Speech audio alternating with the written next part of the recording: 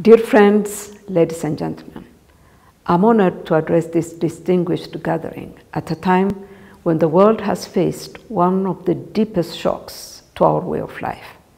Under normal conditions, we would have all have been here in Addis Ababa, but COVID-19 has dictated the current mode of conference. Though we miss you in Ethiopia, we're grateful to have found a way of continuing to deliberate on how to develop Africa better in a sustainable way. This conference is timely in bringing together leading thinkers and practitioners in the continent to examine the impact of COVID-19, the responses to it, and how we can collectively rebuild and refocus our efforts to move our continent back to the path of sustainable development and achieve our aspirations of the Africa we want. In Africa, according to some estimates, economic growth is forecast to show significant contraction in 2020. The poverty numbers continue to be revised upward depending upon the intensity and duration of the pandemic. For instance, the pandemic has exacerbated the welfare conditions of a large proportion of informal workers who constitute approximately 80% of the total workforce. Many Africans do not have access to social protection and face substantial gender inequalities when it comes to access to education and health, which has been exacerbated by the pandemic. Let me illustrate this perspective with some stark figures. Africa had the world's highest adolescent fertility rate at 99 births per 1,000 women, as well as the world's lowest female secondary school enrollment. In Africa, adolescent girls and young women represented a quarter of all new cases of HIV in 2019, equivalent to 4,500 of them acquiring HIV every week.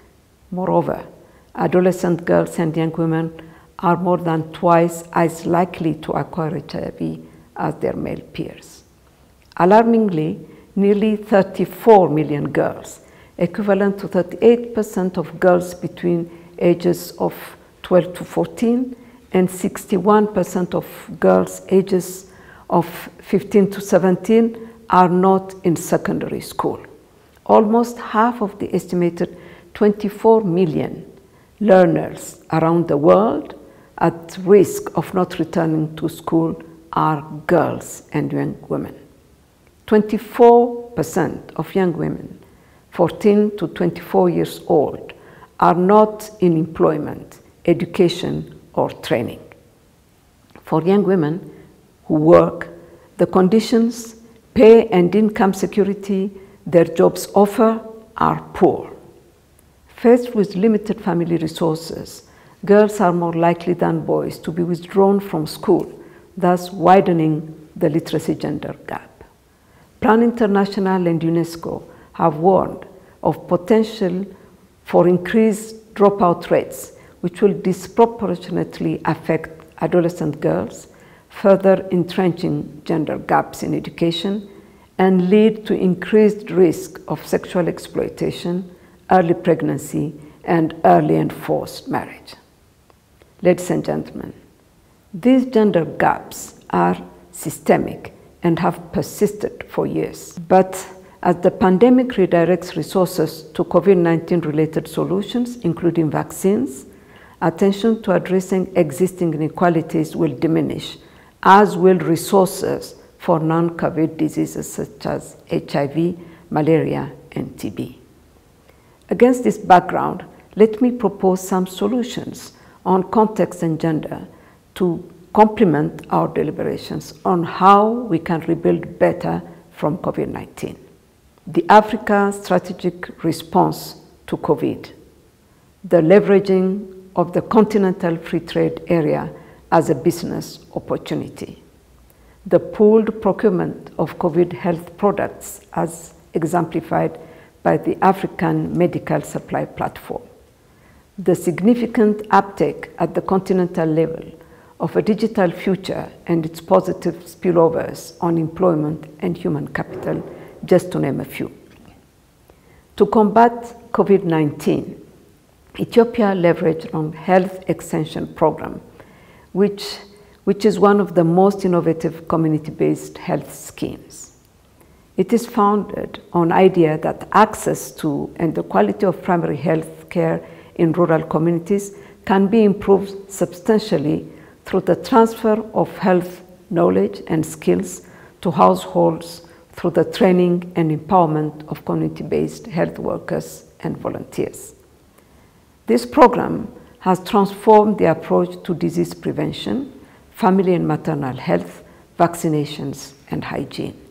It has enabled Ethiopia to expand primary health care coverage to the entire country and has vastly improved health outcomes. Hence, innovative thinking can offer local solutions to systemic challenges. Additionally, we in Africa have a unique tradition of solidarity and mutual support in times of difficulty. We have a culture of sharing whatever we may have as a community.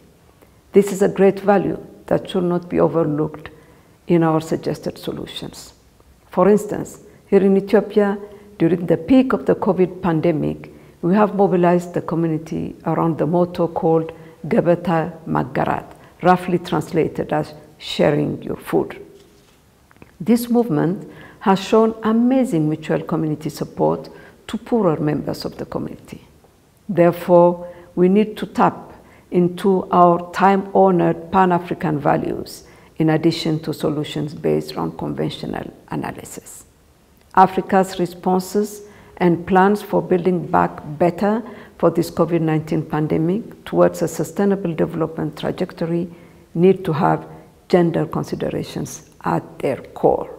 It is with pleasure that I note that within this African Economic Conference, space has been provided for showcasing African women thought leadership and recognizing women's role as policy designers and proponents rather than simple beneficiaries. Engaging women in building back better from COVID-19 will require dedicated and increased fiscal resource allocation to smart investments in health, education, and consequently their contribution to development. For example, the costs of high rates of adolescent childbearing range from 1 to 30% of annual GDP across African and other low and middle income countries. These estimates represent a young mother's foregone income during the course of their life. The lack of educational and economic opportunities that result in women's diminished labor force participation is estimated to cost Africa $60 billion in economic losses every year. On the other hand, Africa could gain a lot more per year through multi-sectoral investments in adolescents and youth, especially girls, by capitalizing on demographic windows of opportunity. I have no doubt that the dozens of research papers you will discuss present additional perspectives for building back better from COVID-19 to ensure genuine inclusion of all segments of society for resilience and sustainable development of our Mother Africa. I wish you fruitful deliberation.